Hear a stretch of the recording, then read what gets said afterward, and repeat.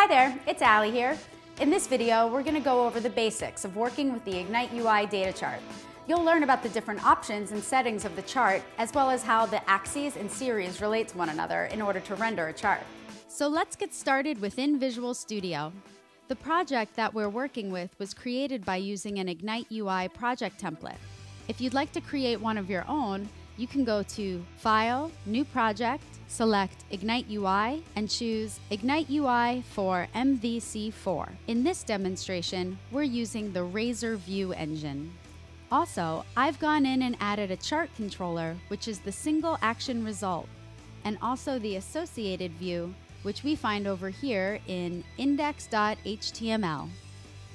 You can see that under Views for Chart, and then index.cshtml. If I run this page, what we get is a blank page, a canvas to work with to add in the Ignite UI data chart.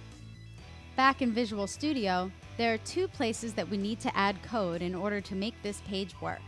First, we have to add scripts to the page. And secondly, we have to add an HTML element which will act as a container for the chart to be rendered into. Let's start by making that container. We'll make it a div and give it an ID of chart. Next, to begin working with the scripts, I'll paste in a little bit of code to get us started. You'll notice the first thing at the top here is a command to render the Ignite UI bundle. This has been set up in the bundles config to load in the Ignite UI loader. This is the script loader that will bring in any of the scripts that we need for controls on the page.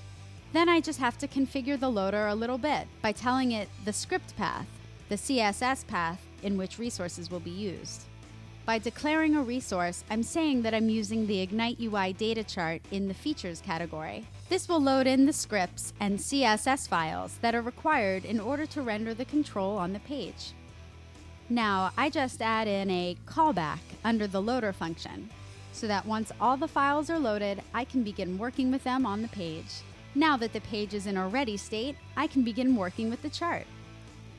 You'll notice that with this snippet of code, I'm creating a jQuery selector against the elements down here, which is the div for the chart. And then I'm creating a new Ignite UI data chart. I've added in this empty object literal so that we can add in settings for the chart itself.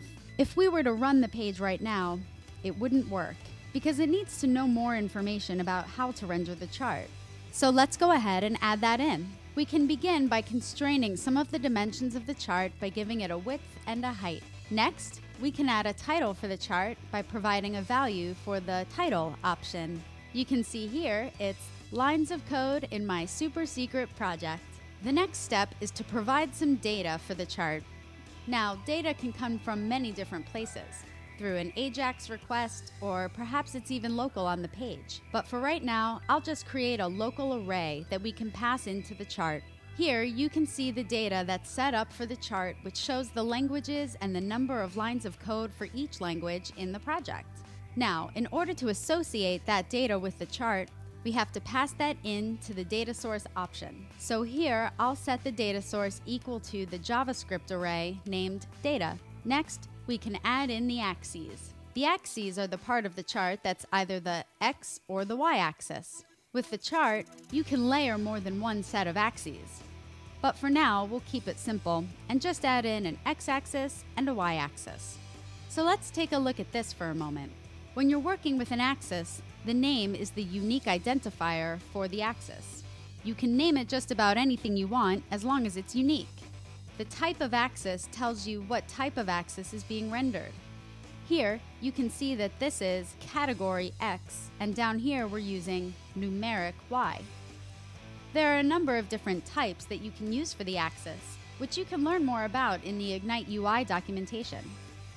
For right now, this is a bar chart, so we want this to show up as categorical data, and down here, for the Y-axis, we want numerical data. The title of your axis shows up as the title on the chart. So you'll notice here it's language. Then down here, the label is set as language as well. But I want you to pay close attention to something. This is a lowercase l for language. Label refers to where it's getting the data out of your data source. So if we take a look at language up here, this part of the data matches what you're passing in for label here. If you made this a capital L, it would break, because in JavaScript, it's case sensitive. By assigning a value to label, you're telling the chart where to find the data for this categorical data within your data source. In this case, it's looking for language.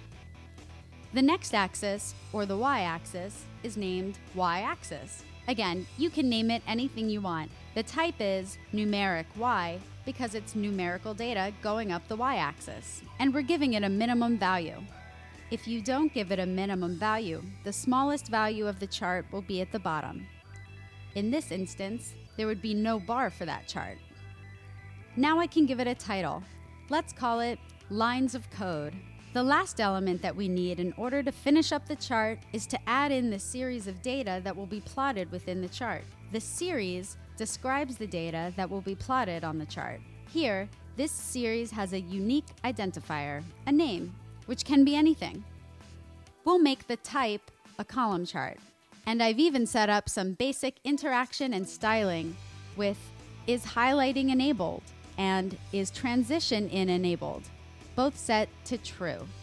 This means you'll see some nice animation for the bars as they run up the chart. Now I have to apply an x-axis and a y-axis. So you'll notice here that the values for both axes match the names that I gave for them earlier.